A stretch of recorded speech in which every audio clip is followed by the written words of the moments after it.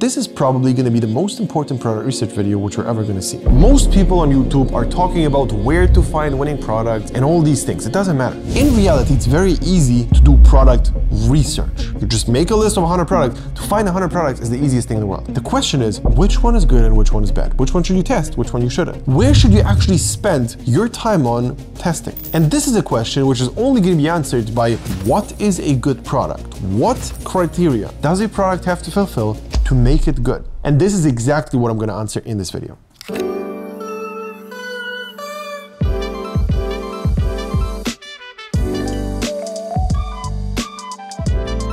I mean, just looking at this product, you can tell how amazing the virality factor is, right? This was a great product, and especially if you go viral in the right audience, this is going to be super high converting. Because, for example, if you go viral in the audience of like dads who are using all these tools and love Marvel, you're gonna crush. To be honest, that's pretty difficult to actually achieve, that you only go viral in that niche. And in a lot of the cases, this actually gonna be not converting because of that. However, this is a product which is gonna make it so much easier to go viral. You literally show the product and that's all. That's what makes the product cool.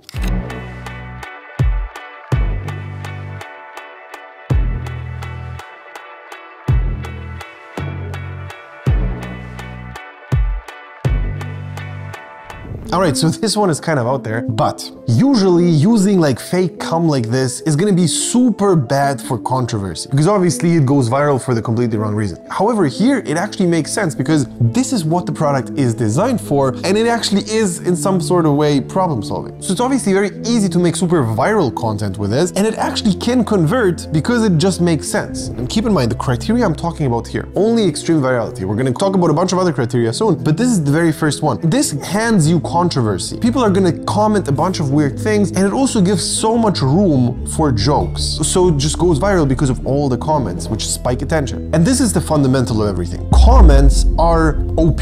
Comments are the most powerful thing you can even imagine, because people stop scrolling and they read the comments, and in the background the video keeps playing and keeps playing and keeps playing, and the watch time literally goes to like 300–400% because of that for these people. Now let me show you a product with extreme virality, which still sucks.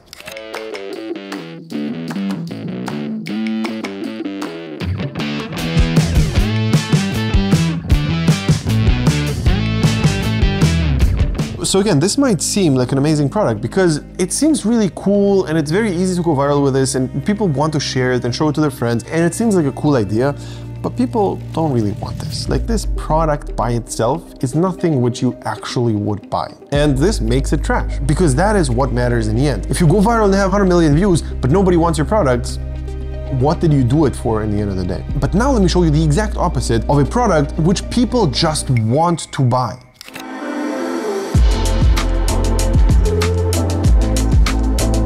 Now, this is a very different thing. The product itself is super cool for women, and they actually would genuinely want this because it's super useful. And because it's so broad, it is very scalable. There are some products which have a cap. And if you have a product which is in a very specific tiny niche, it has a cap much lower than this. This is not something which specific women want. Most women are using makeup, so most of them want this. Now, the next criteria is, can you actually film videos for this product? There are a lot of products which have a prerequisite of something to even be able to film it. For example, this one.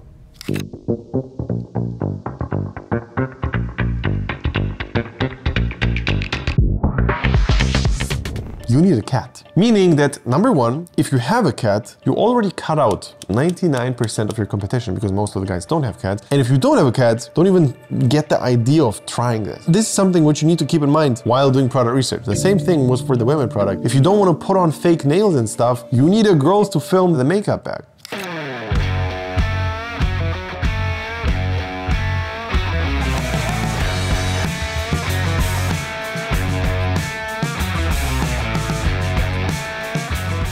So for this product, obviously you need to play the guitar. If you can play the guitar, again, advantage. If you cannot play the guitar, just don't get started with it. It doesn't make sense. Now let me get into a thing which causes a lot of issues. And it's showcase product. Showcase products are something like this toy here. If this video didn't go viral, and the next video didn't go viral, and the next one didn't go viral, what do? How can you make better content for this, right? Well, the only thing you can really do here is just show it. Now, don't get me wrong, there are ways how to go into other locations and stuff like that, and you can think of plots, but in reality, this only goes viral because you show the product. You show the product, and that's basically it. If you don't go viral in the first couple of videos, it's very difficult to come up with new ideas. So think about this. The same thing goes for the makeup bag with the lights. You just show it, and what now?